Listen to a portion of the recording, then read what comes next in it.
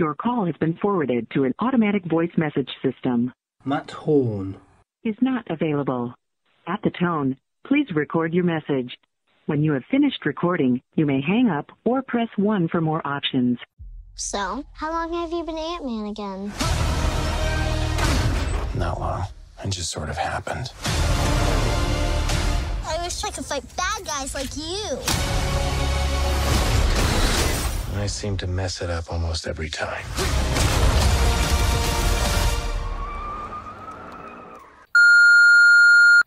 Matt, this is Langston calling. Thought we'd go over some of the stuff I was doing with Ant-Man and the Wasp. And, kind of shoot the breeze, as it were. Hey, call me back when you get a chance. So on the line, we have Langston Fishburne talking to us. From where are you talking to us from, Langston? I am calling you guys from New Orleans, Louisiana. Wonderful stuff. Yeah. Is it too early for Mardi Gras? I can never remember. It's either too early or too late. Mardi Gras is, it's right after Lent, so we're a bit late. So usually, February, March-ish? I mean, I've never been to New Orleans. I've been told it's very nice. It is. It's a lot of fun. There's a tremendous amount of culture. The home of Tennessee Williams. How could it not be? But yeah, Mardi Gras is just one small facet of the place. I mean, you mentioned Tennessee Williams, obviously, who's known for A Streetcar Named Desire, and also Cat on the Hot Tin Roof. Oh yeah, who doesn't love Cat on the Hot Tin Roof? Oh, spending time down here, you get used to these hot summers that he is so fond of writing about, and you start to understand some of what's going on with the characters. It's enlightening. Well, from one animal to another, I suppose. In fact, we've got you here to talk about Ant-Man and the Wasp. Yes, indeed. Which has been released. It's been released. Obviously, another of the universe, shall I say. People seem to enjoy it. That's promising. Now, Langston, I hope you won't mind me doing this, but I think people have probably cottoned on anyway. I noticed quite quickly that you're playing a character, a younger version of a character, who is being played by your dad. Yes. Yes, I am. Who obviously is Laurence Fishburne. Yeah. He played the older Bill Foster, and, one day they'd discussed, as per the script, that they would do a flashback scene. And, Marvel's been doing this thing where they can digitally scan somebody and youth them, as it were. But they still need a physical actor to take the place of who they're doubling. So, the director, Peyton Reed, was talking to my father while they were on set, and just threw it out there. It's like, oh yeah, I want to do this one scene where we flash back and we show you really quickly, 25, 30 years ago. And not thinking of it, my dad offhandedly says, oh yeah, I know a guy. He can pass for a younger me sometimes. A week passes, and I get a call from my agent saying, yeah, the director has reached out to her. And, it's always a joy to work with my father. We've done, I want to say, 3 other projects together in the past. And, fly in, do a day, hang out with him, do the scene. It was a lot of fun. I'm just having a bit of a think now. Has there ever been a character in film that has been played by both father and son? With father and son? Not that I'm aware. No, playing the same character. Yeah, I don't know that it's happened. Well, there you go. Yeah, I'll take it. I mean, obviously, you can't give away plotline. I mean, it would be obviously horrible if you did. Being a part of the universe as it is, I mean, obviously you're playing the younger version, but, I mean, could you, in theory, now play, say, a superhero, say somebody who hasn't been seen yet? In theory, I still could, because of the way it worked, in that, yes, you see me, you don't actually see my face. It's his face, it's my body. I'm acting with a Laurence Fishburne mask on, so my actual image hasn't been in the universe yet. No. It's still possible. This interview is getting weird on so many aspects. We try. So, are there any sort of funny anecdotes you can share about the production of the film? You know, my part was very brief. Like I said, I only had the one scene, but, you know, you get down there, it was great going through costuming, because my father had already been through the costumes. To shoot, they have him in costume, go through the scene, and then me in costume try and match him. But passing through and meeting everybody, they're like going around with this weird sense of deja vu. You know, oh, hey, no, we've met. No, we really haven't. It was having that conversation again and again. No, you've met my dad. I'm dressed exactly like he was at the time. And I know that we sound very similar, but no, that was another guy. Hi, I'm Langston. I got to do that for a solid day before running into him, and then completely confusing people. It's like, oh wow, where did you hire this guy? You guys are a good match. Have you been like impersonating him for years? And my response is always unintentionally, I suppose. I'm just trying to get on with my day. I know we look alike. None of this is helping. That was day one on set for me. Day two was... You know, being thrown into a nice, tight, gray unitard so that they could scan my body into the computers. I suppose saying that then, obviously your dad's been a staple in the 90s. He was quite big in the 90s.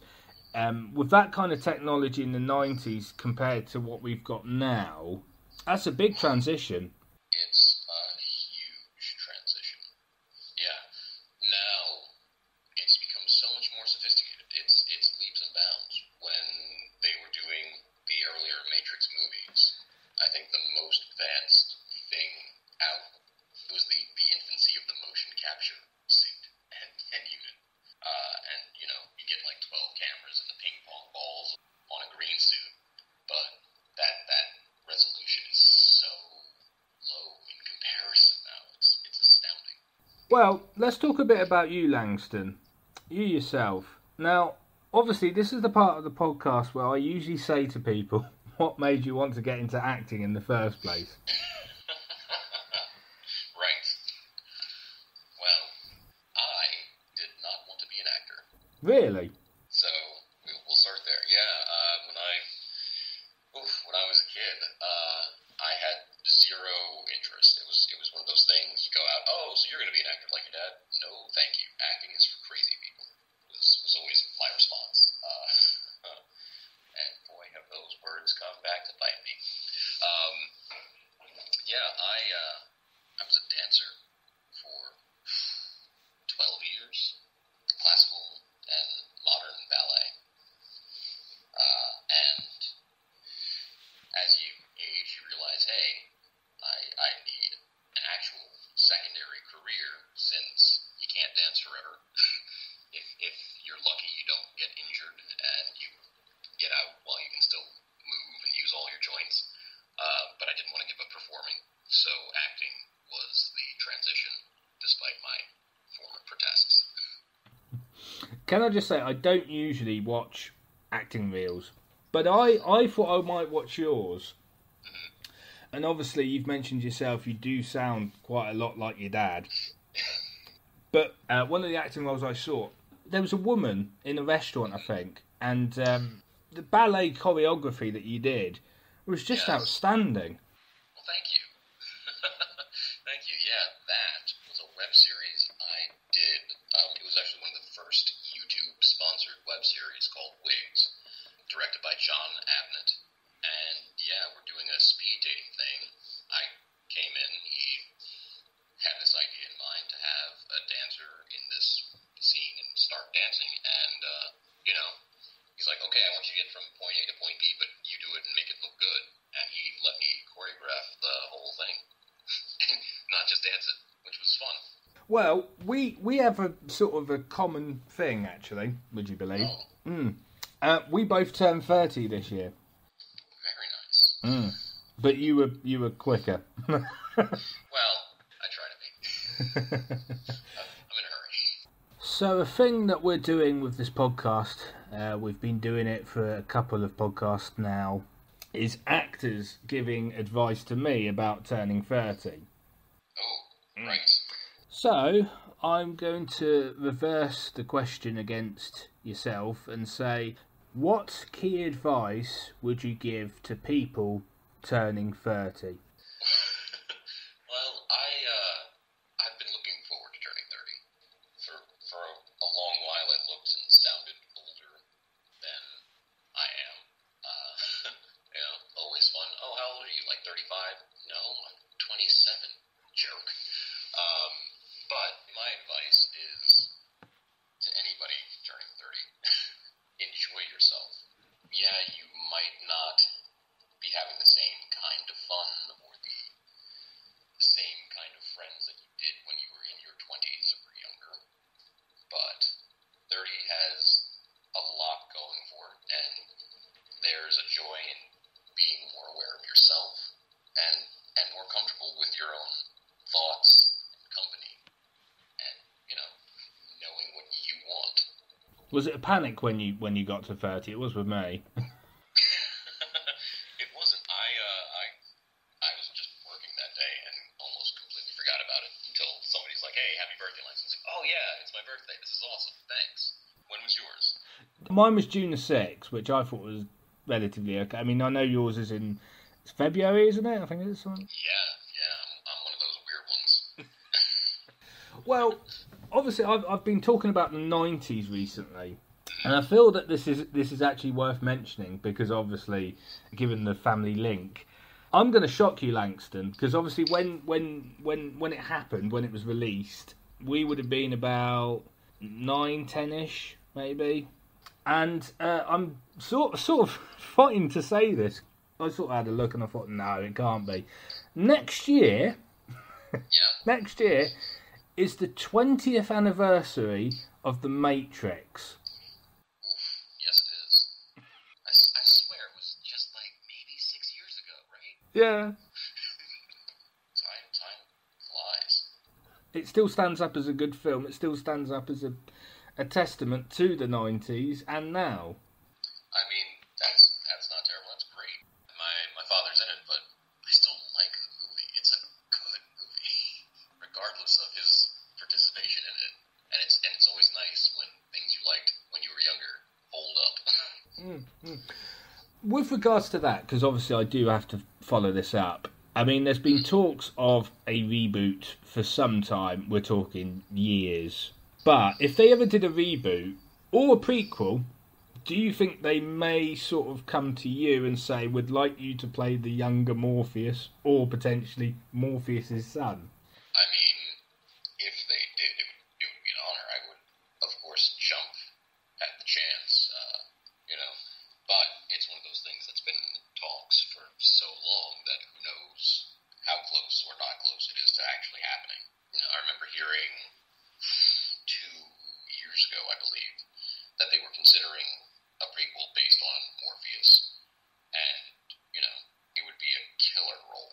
It would be an absolute dream of a gig. But since then, not much word about it has been circulating. So, Of course, Langston, we know it can be done because obviously they did that Han Solo film. Yeah, they eventually did with Han Solo. Though that took 30 some odd years. So, we're close with The Matrix. Another decade, they might get it. Because I'm sort of thinking now, if they do a prequel and they choose you, then they're probably going to have to state that Morpheus did ballet. Well, we don't know what he did in his previous life. Maybe he did. Swan Lake. Yeah. They do say that ballet is a kind of theatre, don't they? They say it's a sort of an expression, a way of movement. It very much is. There's a lot of storytelling and a type of acting that you learn when you do it. A lot of the bigger ballets that people are aware of, so your Swan Lake, your Nutcracker, what have you, there's a story that's part of the show. And, with those, a lot of times people are vaguely aware of it, or they are included in programs that you get when you go to see it. But there's still a large element that the dancers have to communicate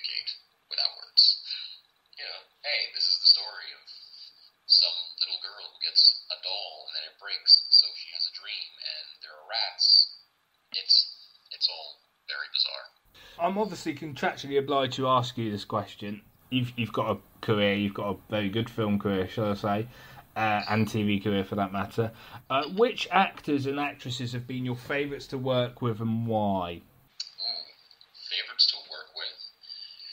Walton Goggins is number one thus far. He and I were on that web series together. He's, a really smart man, really smart, really talented, and helped me during production as well in terms of approaching, the character. I was still very new to it, and he came in as a veteran and helped guide me. Michael T. Williams is another one who you might know from Forrest Gump. He was on the first project I did, another one where I was playing a younger version of my father, because you have to get it somehow. He's got such a caring attitude to everything that he does. Those two guys really stand out as the ones that I've worked with.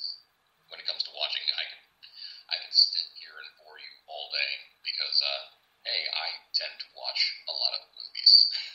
Going forward, in the future, who would you like to work with? Michael B. Jordan would be a guy that I'd love to work with.